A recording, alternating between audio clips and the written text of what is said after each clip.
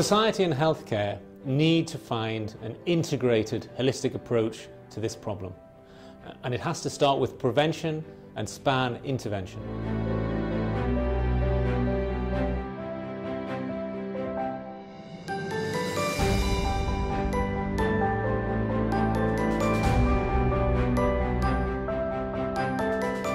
The reason nutrition is an imperative is because it may be the most important of the lifestyle factors and the environmental factors that we can bring to bear on the effort to prevent this disease. Breakthroughs are being made in our understanding of the preventative potential of integrated strategies that do include nutrition. The Finnish finger study has made some interesting discoveries. It's the first study to show that a multi-domain lifestyle-based intervention can prevent cognitive impairment among elderly persons. The intensive intervention group had 4 components: physical exercise, diet, cognitive training and management of all vascular and metabolic risk factors. And we could see clearly that after 2 years, this intensive intervention group had much better cognitive functioning, executive functioning, speed and memory. We know now that for the prevention we need more focus on the dietary patterns, not only single nutrients. From a public health perspective, we realize that several nutrients are important, including B vitamins, vitamin D, omega-3 fatty acids, and those come from a variety of foods and seem to work best when you eat a healthy diet. And we still, of course, need to refine our knowledge what is exactly the brain healthy diet. Progress is being made in this area with a new 15-component diet specifically designed for the mind. 3 of the more distinguishing characteristics of the mind diet is that it requires a daily serving of green leafy vegetables a day, at least twice weekly consumption of berries, and weekly consumption of fish. We have found in a study that we recently published that high adherence to the mind diet was successful in reducing the risk of developing Alzheimer's disease by 53%.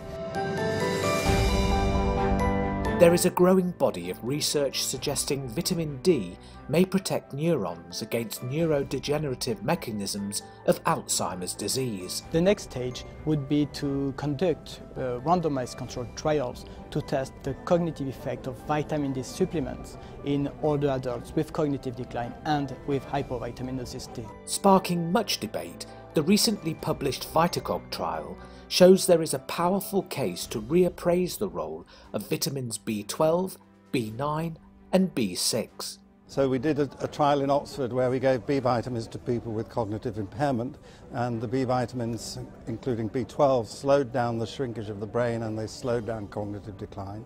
Now we need new and larger trials where we investigate whether B vitamin treatment can also prevent the development of dementia. It's urgent because in the US alone there are 28 million elderly people who have low normal levels of folate and B12. These people would benefit enormously from being screened for these levels and being given the B vitamins if they really do prevent conversion to dementia. Reduced brain glucose metabolism is always associated with Alzheimer's disease. Discovering how to increase brain glucose utilization is one potential therapeutic target. Part of glucose metabolism is dependent on vitamin B1, which is thiamine. Thiamine isn't a very good drug because if you give it, it just goes up and comes down. But benfotiamine is a very good way to raise thiamine. It's been used in humans already, so it's a very safe compound. And in all of the animal models, it corrects the plaques and tangles and the memory deficits that we associate with Alzheimer's disease. Alternative glucose metabolism strategies are also being explored. The emerging area is to use ketone-producing supplements to bypass the problem with glucose uptake into the brain. And there are new products and there are new companies that are focused on this and realize that something has to be done very early in the disease, and this is one potential approach. What's fascinating to see is how there's really consensus about decreased glucose metabolism, for example, and there's a lot of people here who are really trying to unlock that code, and we're working together to bring a solution in that field. A new dimension in the early stages of exploration is the relationship between nutrition, the microbiome, and brain health. What we found is that the brain and the gut communicate, and the microbiome within the gut communicate with the brain.